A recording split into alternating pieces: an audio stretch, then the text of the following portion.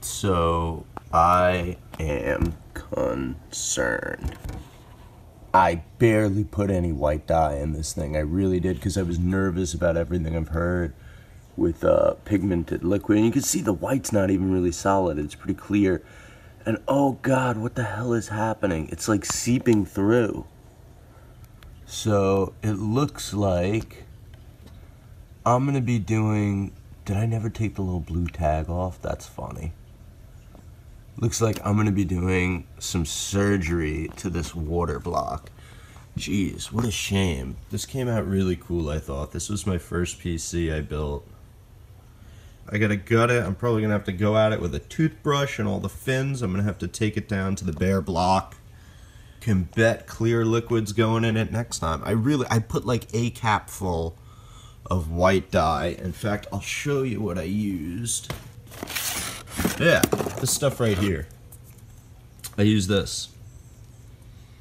And look, you can see how little I used. Most of the water is not only distilled water, I actually went out of my way to get deionized water. I had a friend at the hospital.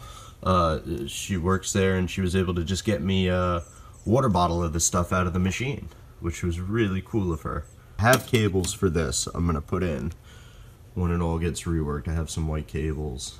And disappointing about that color. I tried to be safe by only using a small amount, and God, look at all the fins.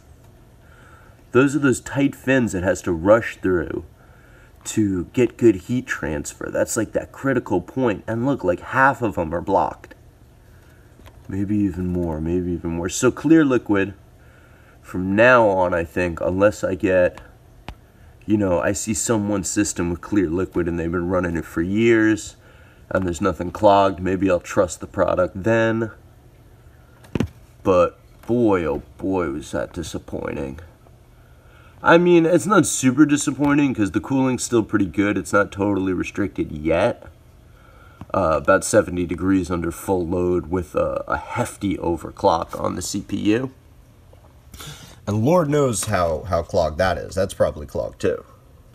So I think I'd like to do, like, maybe not live, but like a full non-stop overhead video of me tearing this whole thing apart, piece by piece, inch by inch, row by row. And I'd like to put glass on it. I kind of want to update it to the elite version of the case without actually buying one.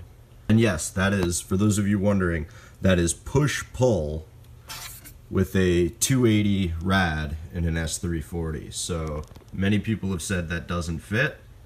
I disagree. If you take out the back bar, this guy, it totally fits. I took my bar that was along here and put it on the bottom just to get some more use out of it. But yeah, you can totally fit a push-pull with a 280 rad if you are willing to take out that bar. So, I hope you enjoyed my my oops, what happened here video, and I hope you look forward to the gutting and rebuilding of the Party All Night mod.